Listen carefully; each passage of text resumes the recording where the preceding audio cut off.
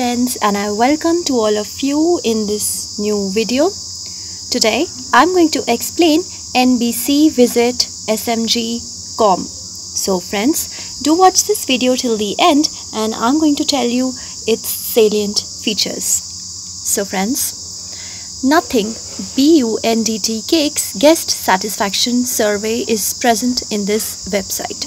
So basically they are expecting the candid feedback and also want you to appreciate by taking the time to complete the survey. So I'm going to tell you what the survey is all about, but before that I request you to like this video, share the video and subscribe the channel as well.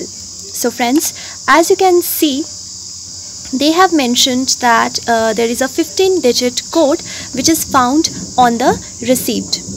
So to begin, you need to enter the 15-digit code which is found on the receipt, and then you need to enter the server, and then you have to click on the start button. So friends, if you do not have the 15-digit survey code, you need to click onto the link, and they have mentioned the receipt where they have given you the full guidelines of how you can actually get to fill the survey.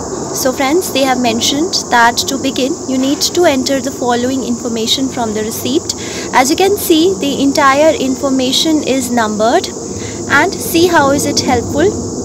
If you want to click on to the date, and if you want to find that which date you have to write, they have numbered it on the receipt 1, and there is the date present and you have to write down accordingly. Then the time, they have mentioned the second number on the receipt, the time is given there. Third is the store number which is given at the top. The store has the 4-digit number which you need to click.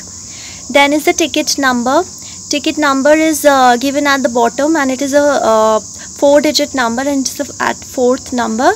And then the clerk, and this is the 5th. So clerk, you need to write down what is next written to the clerk on the receipt, and after filling up the details by seeing the guidelines, you need to click on to the start, and you are all set to go. So friends, this is it you just need to do. So if you have that 15-digit survey code, it is well, you can just fill that 15-digit survey code.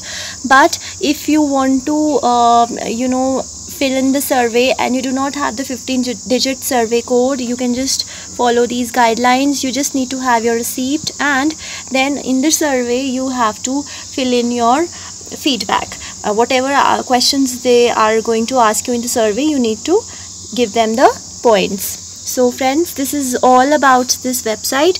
What viewpoints and comments do you have regarding this website? Do mention in your comment box.